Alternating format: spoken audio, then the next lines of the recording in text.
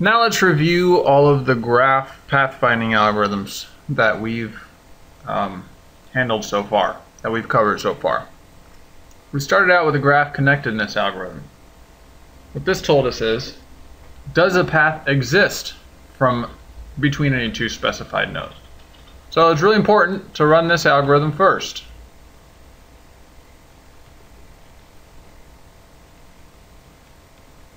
Because if a path does exist, you don't want to go starting off one of these more complicated algorithms. And this is a fairly cheap algorithm to do.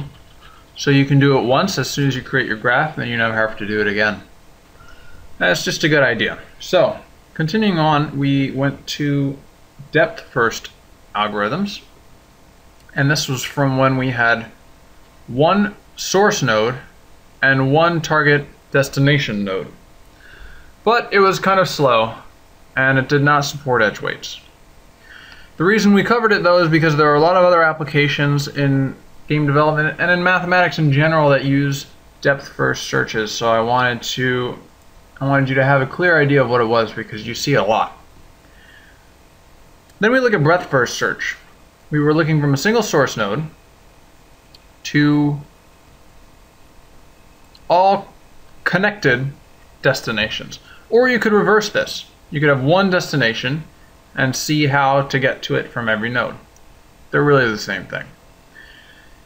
So an example of how you might use this is a tower defense game where all of the enemies are trying to get to the player's fortress at no matter what point they start from.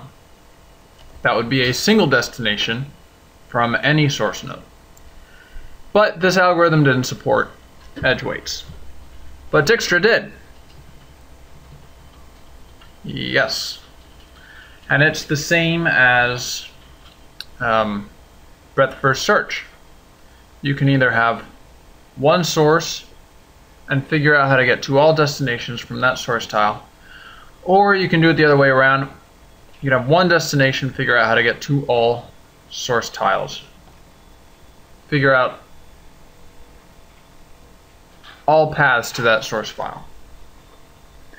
And finally, we covered A star, which in addition to being super fast, only supports one source node and one destination node. Because in order to create the heuristic, we had to know which destination node to compare to.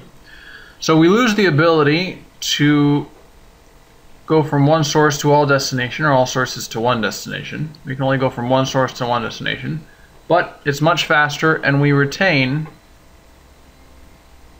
compatibility for edge weights.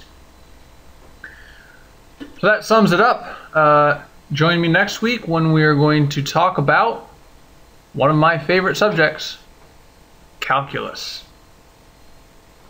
It's gonna be fun, I swear.